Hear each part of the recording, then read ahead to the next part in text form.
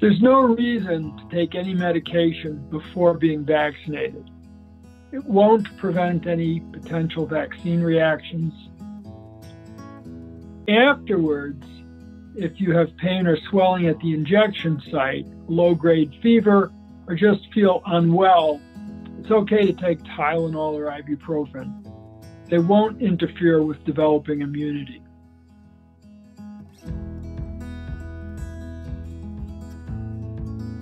You definitely cannot get coronavirus from any of the approved vaccines. There's no live virus in any of these vaccines. Johnson & Johnson vaccine is made from killed virus, so there's nothing live to replicate and create illness once it is injected in you. And the other two vaccines aren't even using any part of the virus. They're using the protein shell to create their immunity against the virus.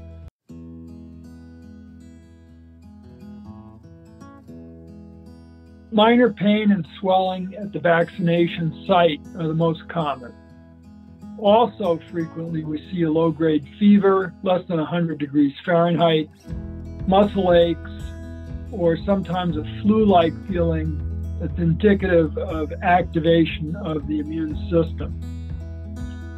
More serious reactions occur rarely, but can include severe allergic reactions and high fever.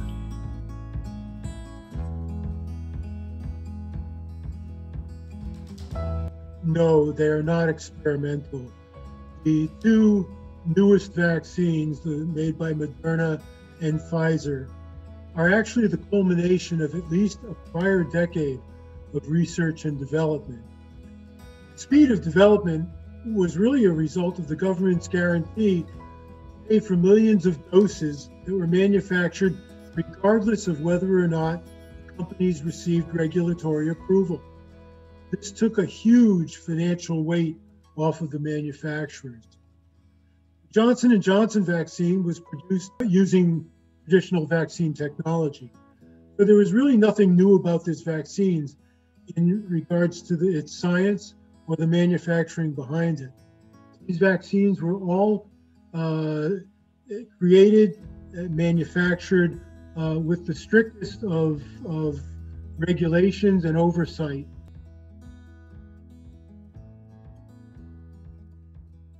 Every time it infects another person, it starts replicating. There's potential for mutation or mistakes in the viruses. There's always the opportunity for new forms of the virus to be created inadvertently. With a swift and a comprehensive vaccination program, there are fewer opportunities for new variants to develop. Our concern with these variants is that at some point, one or more of these variants may not be protected by the current vaccines that we have. This is why it's important to immunize people, as many people as possible, as swiftly as possible.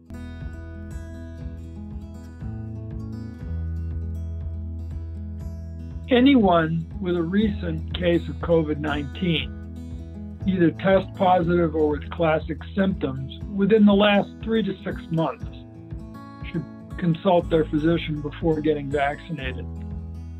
Pregnant women, anyone with a history of anaphylaxis or severe allergic reaction to anything, and anyone with a severe reaction to the first dose of a 2-dose vaccine should consult their physician before getting vaccinated.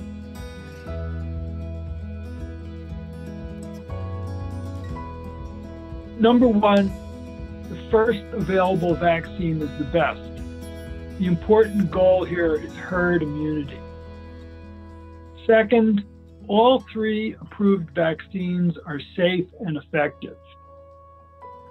Minor side effects can occur and are treated symptomatically with over-the-counter medications. Major side effects occur more rarely, should be seen by a doctor or in the ER, and should be brought to the attention of the vaccine provider.